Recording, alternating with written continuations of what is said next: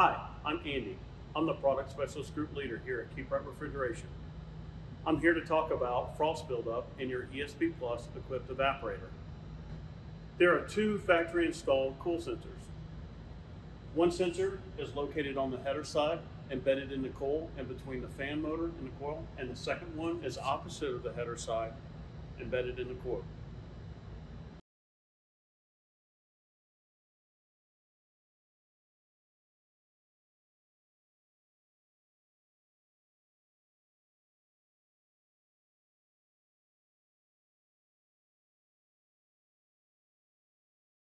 The coil sensors are easy to relocate. The first step in relocating your coil sensors is to remove the fan guard. Remove the fan guard by removing the 4 Pantone fan guard nuts here.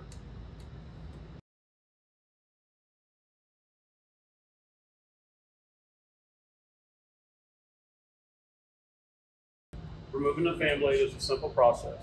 Simply loosen the screw in the hubkey.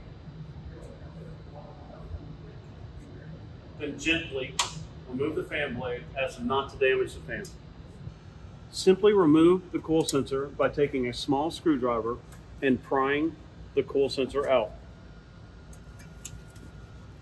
Then gently remove the temperature sensor and relocate it where the frost buildup is the heaviest.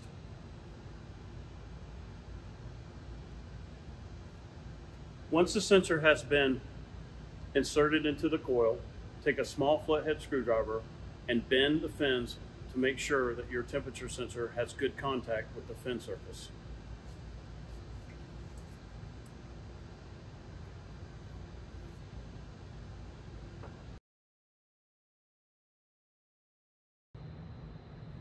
Once you've relocated the temperature sensors in the coil, it's important to assemble the evaporator to its original state.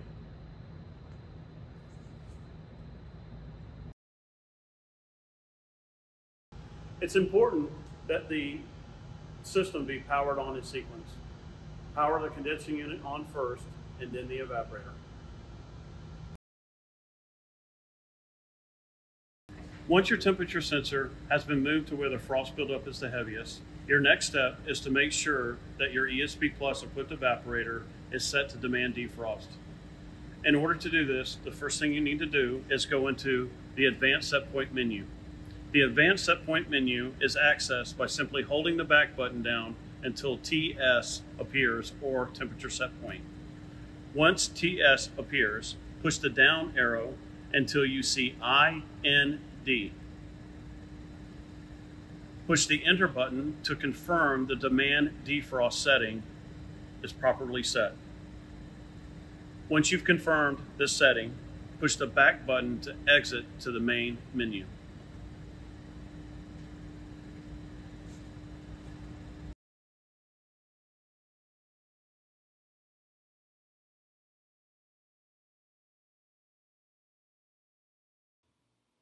For more information and support materials for the ESP Plus, visit our website at t-rp.com/ESP.